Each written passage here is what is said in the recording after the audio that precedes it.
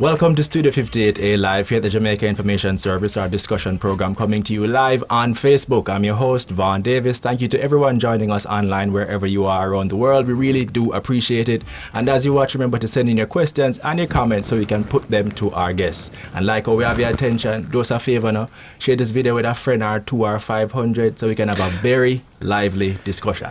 Now, it started with the Harder They Come in 1972. That was the first brick laid in building up Jamaica's film industry.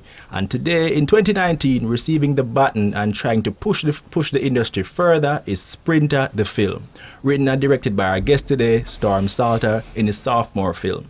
Along with him is lead actor in the film, Dale Elliot, aka Ellie Diviner, for those who might know. Welcome to both of you.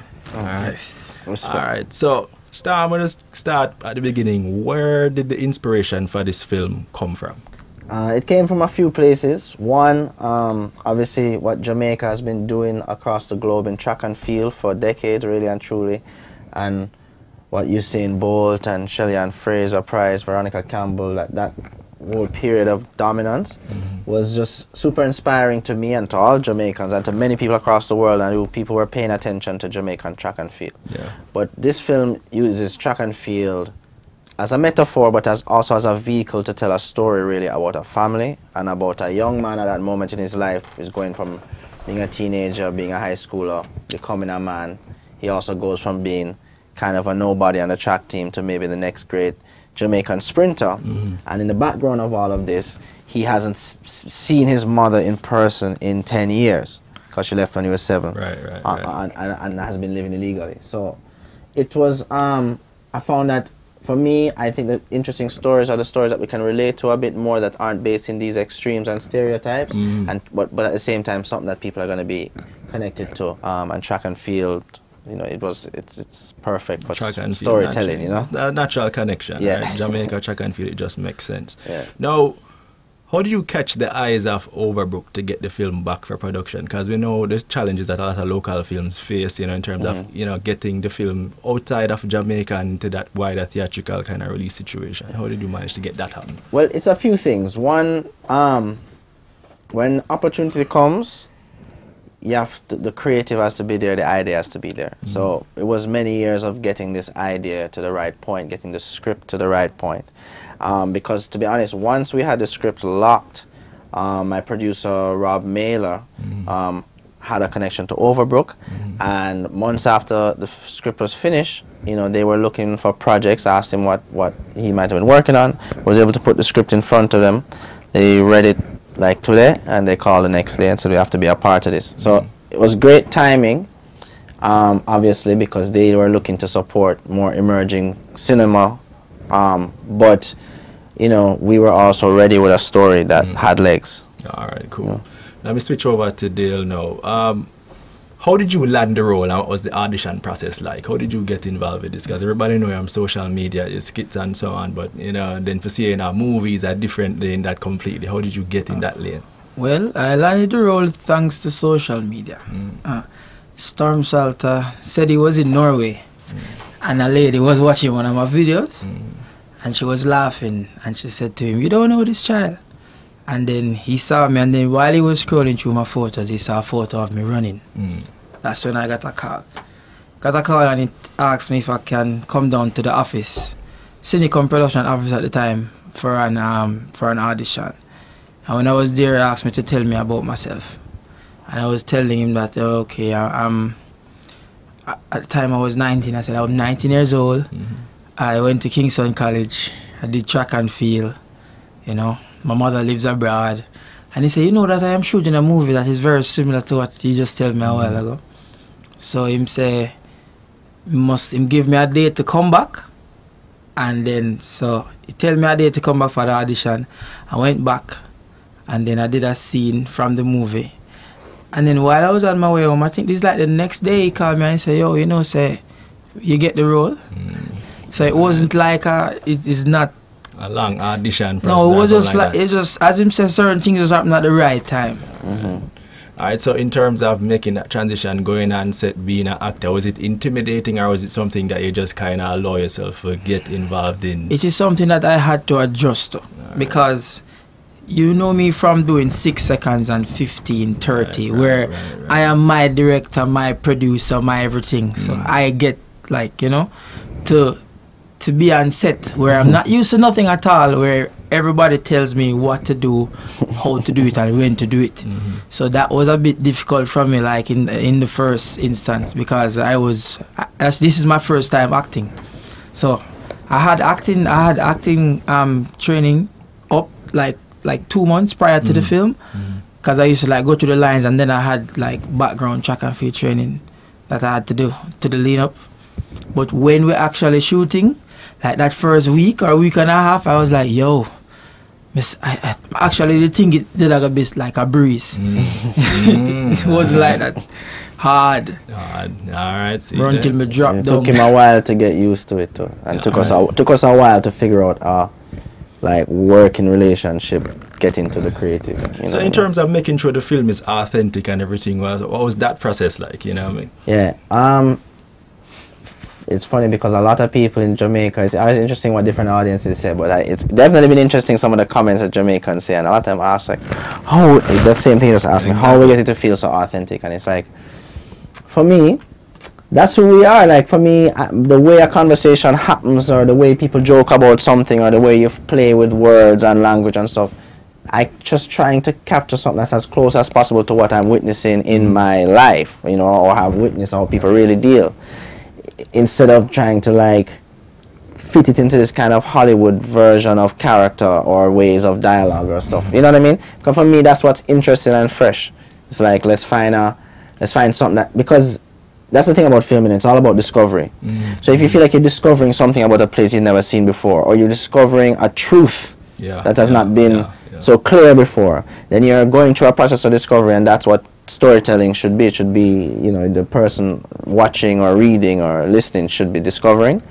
So I think that's valuable, and I'm very much into realism, so I don't really like over performance. I more just try to make my actors feel something, pull from their own experience, and let them body react. Reflected. I mean, I just picked the question, like with the big scene in the stadium, you see me run around the track. I mean, did you actually get people in a stadium and fill up the stadium? It's called movie magic, man. Movie magic. We did get people, trust me. We didn't get people, but if we were, We didn't get 35,000. Yeah, no, it didn't. But it looks like we did, you know. Yeah, but that's enough. part of movie magic, you know. All right, see. Yeah. At some point, we're going to try. We bring up something. We're going to try see if we can get to show the trailer to persons online. We are trying. Hopefully, the technology cooperates, but that's a little later from now. Cool. All right. So let me ask you this now: what has the process of making this film taught you about movie making, and what lessons can you now impart on those who are trying to be part of this industry and try to raise it up and you know make it a sustainable thing? What lessons have you learned from this experience? Yeah, I've learned a lot in a lot of phases. First and foremost, as the writer and director, and as the person responsible for seeing the creative vision through to the end. When you're making film, there's a lot of moving parts, a lot of people involved, a lot of people with opinions. You have. And especially once you shoot it, then you get into post, and the film isn't done until it's done. And, you know, you can shoot a set of thing and make 10 different films depending on how it's treated afterwards. So going through a little big journey of figuring out stuff, compromise, this, that, and the other, and ultimately realizing that what is really winning is the initial vision that I had, and realizing no matter how the stage gets bigger and the things feel new every time, you have to believe in the vision that you had that inspired this, because when we create stories, it's like inspiration. It's like you're channeling some other energy, right? So if that really happened for you to do, and it gets you to a certain stage, don't start doubting it when you take to the next stage. You know what I mean? You have to see your vision through. So that was important, and a key thing about being able to do that is having a team that truly does their role and knows when to how to make you thrive. So that's one thing about it that is true. Stay true to your vision. Don't compromise or water it down because you think you have to do that the higher up you go, right? In fact, it should be the opposite way. The higher up you go is the more authentic and risk-taking and adventurous the work should become. And otherwise, I think that for Jamaicans telling stories, I believe that we are getting to a stage of much more confidence in the types of stories about ourselves that are relevant. You know what I mean? So we should really don't try to make a Jamaican version of a Hollywood thing or something else, or a Jamaican version of this or that. Films are always going to inspire. We're all inspired by other work. But be confident enough to know that even the smallest or weirdest of your story is relevant. In fact, that's what the world of cinema wants to see. So feel confident in that little idea that might seem strange. If it feels that way, it might be good, and explore it. Yeah, you know what I mean? in terms of like getting things distributed and catching the eye of producers from overseas, so you know, what advice you can lend to those who might be interested in doing a similar thing? There's no one way to do it. I mean, look, you had built a serious audience. I think when we met, you probably had 90-something thousand, or it was close to 1,000 followers. 70 something, I think. Oh, maybe less. Okay, he's growing a lot. But he had a big audience already, and that was from Vine videos, right? And then Instagram videos, and it was an Instagram video that I saw of his that caught my eye and made it look further, and right? So there's no one way. What you need to do is produce, as in create work, put out, make the work, complete the circle. Don't sit down upon it for 10 years, you know, fermenting. Some ideas at that time, you know. Do it, because then you can see what happens. If you do something one way, you see what people react to or what they don't react to. I've made work that I don't want the world to see, but I learned from it.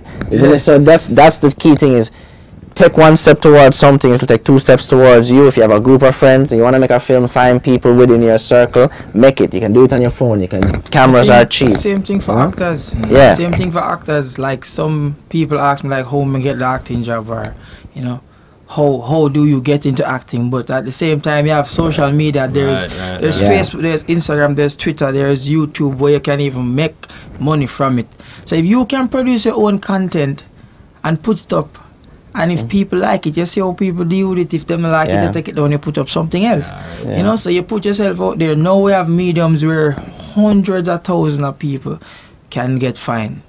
So it's like, and it change people's life every day. So basically, just get proactive and just start the work. Just start the work. See, the idea is true. If you want to be a creator, create and complete the circle. It's a big thing, you know, and the bigger the projects you take on is the more effort you take to complete the circle. And sometimes people are very good, but they don't take it all the way to the end, or they don't see it all the way through. You never know who might see you. Yeah, you never know who might see you, and that is what makes you win when the idea goes all the way through. Get it done, get it out. If you still want to do something, move on to the next idea. All right. You know? So I know that being in this film had a real personal impact on you in terms of what it allowed you to do that connection with your family. Talk about that and let persons know that element of the thing for you. So my mother left Jamaica when I was 5 years old. And my father left before that, I think. But it was because of Sprinter why I even to get the US visa to go and see my father for the first time.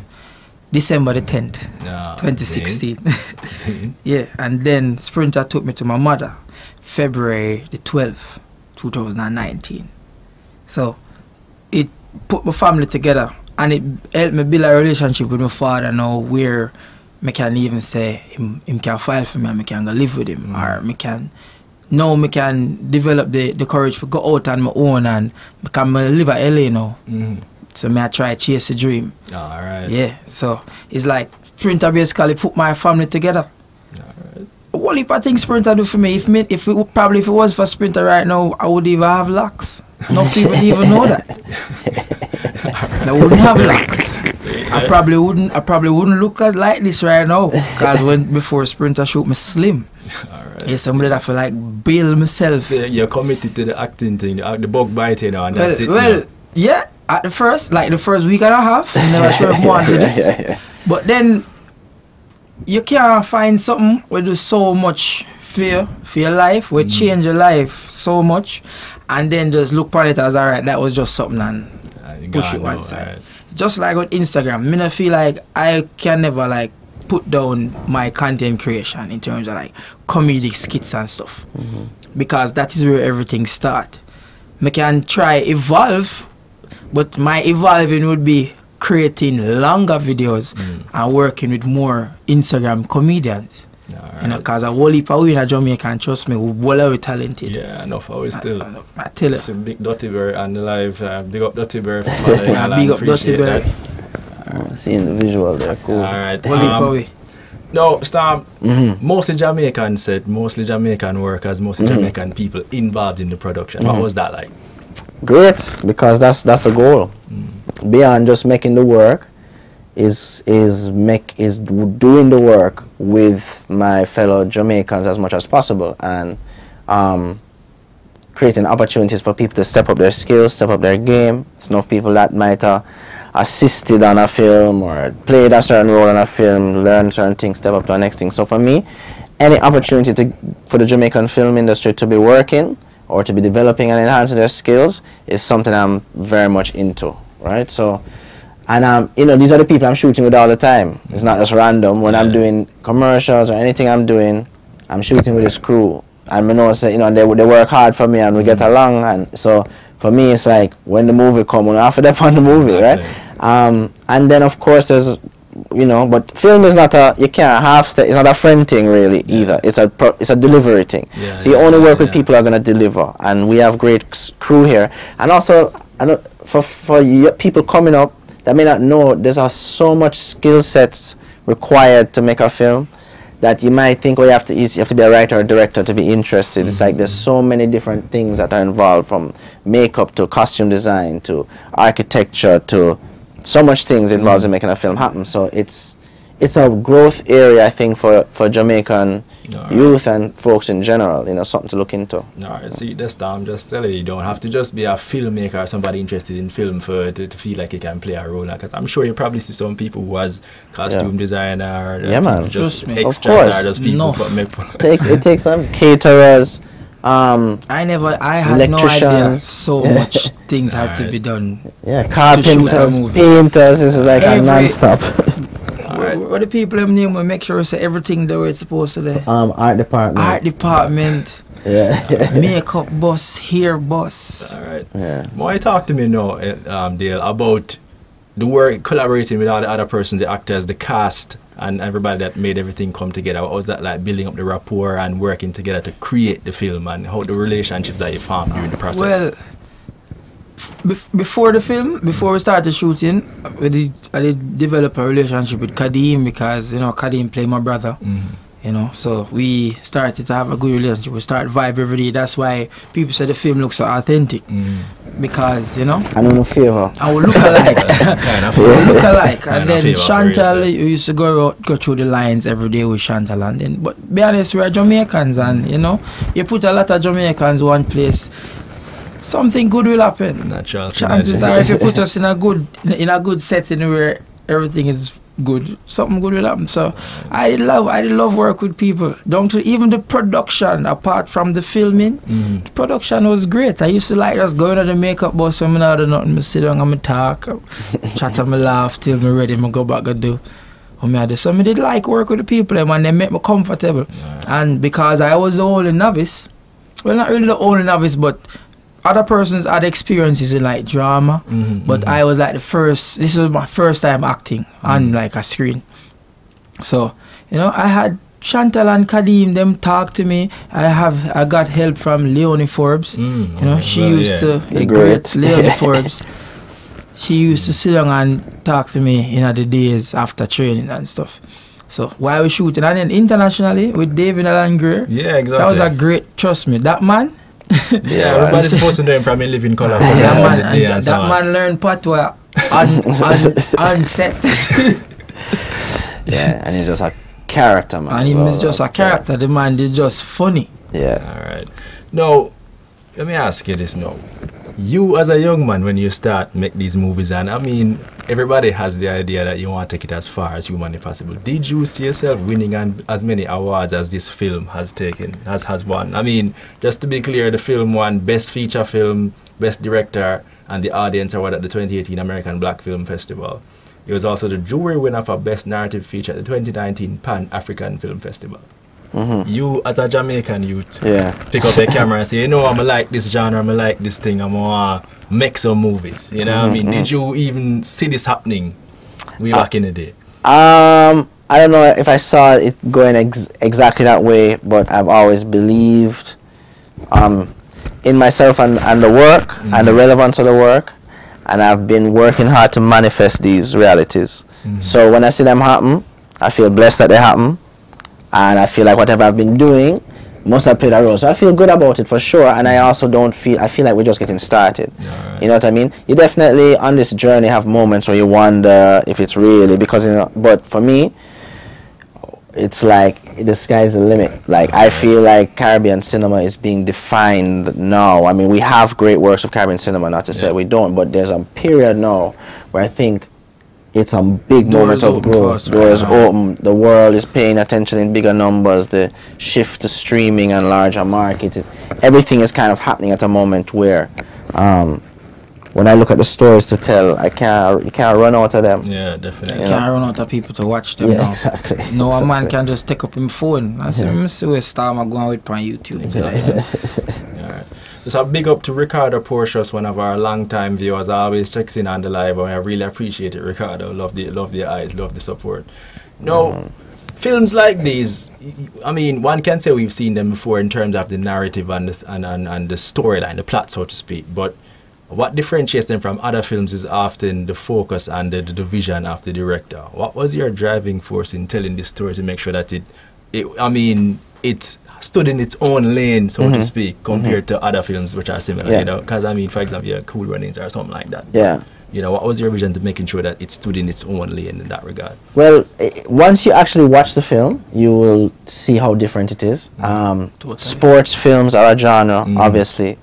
And when you're marketing them or you have a trailer, you always put in this big race against this dynamic. So you might see those things and think, okay, I've kind of maybe seen this movie before. For me, that's a ploy. That's just a trick to get you through the gate. That is not a track and field movie and all those things aren't happening. But that is really showing the parallel of this young man's focus or lack of focus as he matures and as his family kind of falls apart and as he hopes comes back together. You know what I mean? So for me, I think showing Jamaican life in this way, something that does not rely on this more stereotypical maybe ghetto story, or, you know, if you don't, if you lose the race, you have a dead or something. It's like, you know, let's not go to these extreme stakes. Let's bring it back more into a world that is more middle of the road and relatable in a way, and in a way new. And that is really what's the heart of this thing. It's a story of this young man trying to get back to his mother. It's a story of a young man running. He's running fast, but he don't know who he's running for. Is he running to get back to his mom? Is he running to impress his brother or his father? So it's really about a lot more.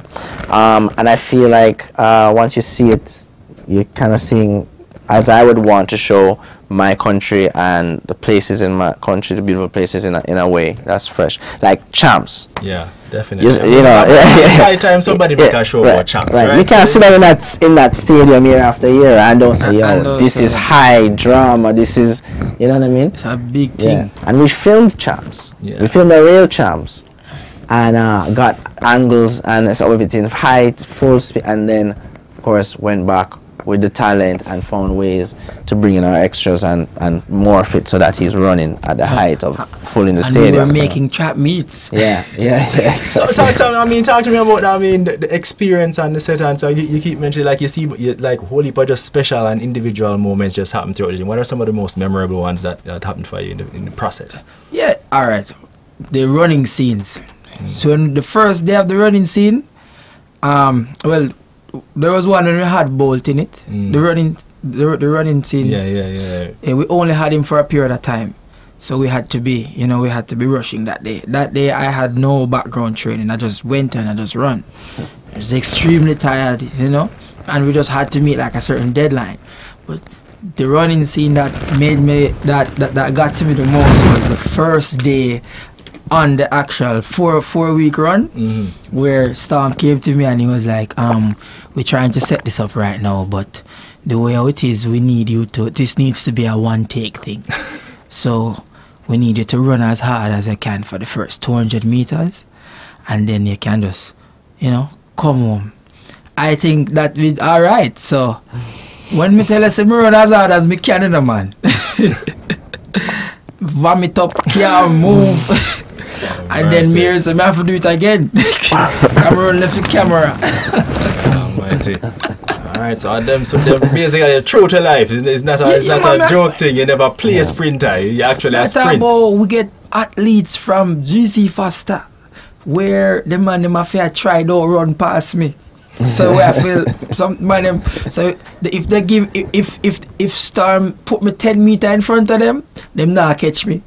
If him start beside of them, it's like them blow left me. Right. So we did have to find the perfect angle, cause they faster than me but me not slow. So it's like if you put me way in front of them, it not gonna work. Right. And that is how good Jamaica is, because when we go abroad, you put me way in front of you have to put them way in front of me. See? So when they flip the script now, you are run left the people me I run past some man where I get some 30-meter lead. So I just the staggering and the running scenes. That was to me the trickiest part of the film, because we make it look authentic as possible. We actually out there a run. I don't know, green screen thing. Yeah. No, we are run, we are race. I would say we make trap meet. Alright, sir. Big up to Brenda L. McLeod on the live telling us it's a very good movie and she highly recommends it to everybody. So I get some support already. Nice. Big up Brenda. Yeah. Telling an authentically Jamaican story, you know how it goes. People tend to have issues, for example, with the language, with other things, other aspects of our social or our culture. So, but we don't want to dilute the thing. So, how did you manage to strike that balance where you gave them an authentic Jamaican movie, but at the same time one that was general enough that people from Sweden, from Norway, from Australia can watch it and appreciate the message? I feel that the things that people have an issue with in the culture are things that maybe do get a lot of attention or too much attention, or you feel like this is becoming a stereotype. Like everybody laugh at like daggering and love daggering, but if every time is a video from Jamaica going viral is some crazy daggering, then everybody thinks this is how, you know. So it's like those are things people have issues with. So for me, it was more important to shift the focus into another space where there's still commentary on everything, on the vibes in the dance, on language, on elements of crime in the periphery. You know what I mean? There's still references that we all as Jamaicans are referencing, but it's not like it's focusing on one type of thing, or it's focusing in a space that is too that way. And for me, that's what's fun. I want to show other things, and I want to, like, the cinematography is interesting. Like we had a scene that you will see where he's like kind of on a balcony, the girl, and it's perfectly placed where the national stadium's in the background, and we had to cue with them to turn on their lights at a certain time when they wouldn't normally turn it on. We had to have everything ready and shot at that time, because for me, like, I'm more interested in that visual of this young man at the pinnacle of his thing, about to face his big, whatever, a big moment, not paying attention to it, but it's present. Like, those frames to me are important, you know what I mean, to show the national stadium and to show, like, so it's them type of things that I feel are way more valuable than to go into space that is just like known and known and known. You know, I want to go into new space. I'm interested in Rasta and in kind of showing Rastafari and those spaces and relating to the characters in a way that feels genuine as well. There's always things I'm trying to kind of show. Alright, so Dale, similar question for you in terms of, did you get any advice from, for example, David Alan Grier and anybody to make your performance authentic but relatable, you know what I mean? So that they don't really feel like, okay, you have to get subtitles for understand that brother here. Yeah, I mean, this like a Jamaicanism, this I go fly over our head or something like that. I get advice. Well, Storm taught me, he always said less is more. So it's like, basically, don't act. Basically, that, like him would say, don't like force it. When you force it on the camera, that is when it come out. You know. So like for relax, David. We did have an acting coach named Dustin. He's an American. Yeah, he's great. Yeah, he's a great acting coach. So certain scenes, like I would say something, and then Storm would come and he would say, "Okay, then give it the Yankee take." Give it the Yankee take. And you know, so slow it down and people can understand us. The Yankee take. I don't know them can understand it, but we just have, if we get too deep. But then again, sometimes if it's authentic, it just has to be authentic. Yeah, we were trying to keep it right in there. Right, true. But we had to, but the Yankee take was a joke because the foreign producers was like, can you say one that's a little less thick, just so we have it? They're like, you know what? every time we do a take, once me happy with my take, Yankee take. Yeah. Right? So it was like I don't really see the Yankee take, you know, Yankee take not really reach but we always, any amount of takes we do, the last one always the Yankee take. Just for the just in case. Yeah. Alright, so take Mr. Cameraman, we're going to try to cue up the trailer. Hopefully we can give people a piece of it. So ladies and gentlemen, take a look. Hopefully this works out exactly like our plan. Grab the cover. Are you sure you want to do this? I'm going to America to help our family.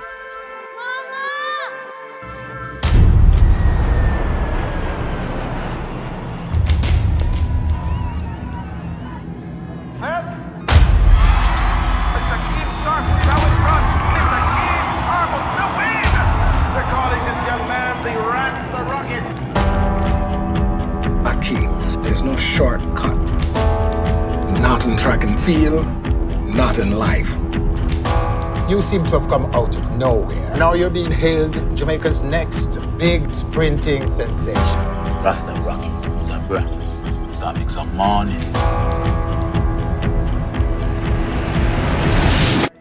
You're on a dangerous path. No man can outrun the choices he makes.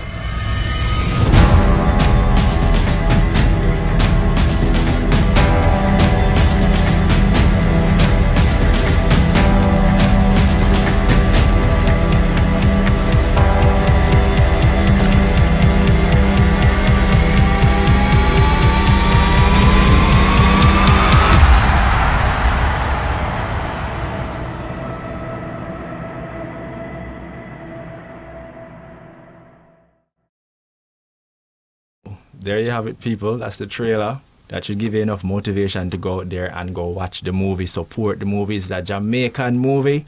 We don't need any more excuse. I mean, when Black Panther come out, we full up the theater, we full up Caribbean, we full up every last state in Jamaica. We need to full up every last state in Jamaica for support Sprinter. Because as they say, the rising tide lifts all ships. So the more support we give a movie like this, the more somebody like Will Smith will show Storm and say, yo, Storm, when's the next movie? What's going on? You know what I mean? And the more opportunities for our local actors, directors, crew, everybody. Everybody wins when a movie like this does well. So we want everybody to full of every cinema in Jamaica. Carib, tell me what them name. Sovereign, Carib, Sovereign, Montego Bay, Ochi. Portmore eventually. When the ride come out. We're getting there. Full of every single cinema. Yeah. Alright, so Storm, I guess the question people want to know, I mean, we in the middle of this run now, people, the interest is there now. So where can they either see more of your work or what else is going on? What else? What on now? Yeah. Well, if you want to follow me, it's my name at Storm Saulter, StormSaulter, and that's my everything, Instagram, Twitter, etc. But if you want to see more of my work, my website is stormsalter.com, and there's links to a lot of the stuff that I do, art, photography, other work. And in terms of what's next, we feel like Sprinter's really kicking open the door for a next wave.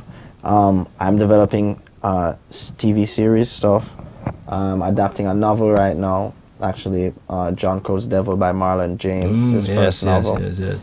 So I'm in the middle of that. That should be that sounds exciting. Trust me. Yeah, and we're also like as a group of us, not just myself, other filmmakers that we collaborate with. We're all trying to work together to get projects going. Like this film is out. There's other projects that are being shot or have just wrapped or are shooting proof of concepts for. This is all Jamaican filmmakers and writers. So what we really want to do is just keep building a worldwide audience for Caribbean cinema, Jamaican cinema. So whoever goes sit down and watch Sprinter wherever in the world is going to want to watch the next Jamaican one and the next one, and not only Jamaica, even from a Caribbean standpoint. So yeah, basically we want to just build up audience that everyone can keep adding to. All right, so Dale, your turn now. What's going on? I mean, I know people can always catch you on social media, watch your videos there and all that, but on my social media you will see what I'm doing. Trust me. But I just finished school. I just finished UA. So moved to California. Figuring out an agent. You know, I have a few choices, but it's just really to join the Actors Union in America right now, and go to a few auditions and stuff, and You can see start what get some happens. work and start kick down the doors and thing Yeah. and thing. Yeah, but we love it. I mean, hey, what's not to love? This is a Jamaican film, and every time especially one of this quality, this caliber, which is being endorsed by, no less people than Will and Jada, Pinkett Smith, you know what I mean? So this is definitely something that we can rally behind, get behind, support, and make sure that this film breaks all kind of records. That's what I want. That's my vision anyway. I don't know what your vision is, but I see it doing more. I see it. That's what we want. And honestly, anybody who's skeptical about whether it's worth watching can go on our social. It's at Sprinter the Film. Hashtag Sprinter the Film. Almost everyone that goes to the cinema, well, a lot of people go to the cinema, they tweet about it, they post about it. I have never seen a bad review. Alright. And Jamaican people are blatantly honest. That is true. That is very true. I get upwards of 100 direct messages daily, and I have never seen one bad review. Alright. And to be honest, I was not worried of seeing any. Alright, see that. Confident, but Yeah. ladies and No, I'm gentlemen. confident. Well, people are loving it, so I just feel like People love it. don't wait until you can see it on your home TV or something like that. It's really worth. You owe it yourself to go sit in that big room with your fellow Jamaicans and Exactly. watch this movie on the big screen. I've known people who watched it twice. Yeah, you met her 2, 3, 4 times. Yeah. As much as possible. People just go and watch it again. Alright, Jenks people, there you have it. Sprinter in theaters now. Go on out, go support it. We need it, we love it. We want more like this. This is where we want the film industry to go. Big budget productions that really incorporate our local talent, our local people, and see ourselves on the big screen, showing the talent that we know that all us Jamaicans have. Alright, so just let people know, give them your social stuff one more time so they know where to find you. Yeah, man. Storm Saulter, so at Storm Saulter, that's my Instagram, my Twitter. Stormsaulter.com is my website, and the film is at Sprinter the Film. Hashtag Sprinter the Film. Sprinterthefilm.com. Alright, Dale. Yes. Dale Elliot. That's across all social media now. Dale Elliot Jr.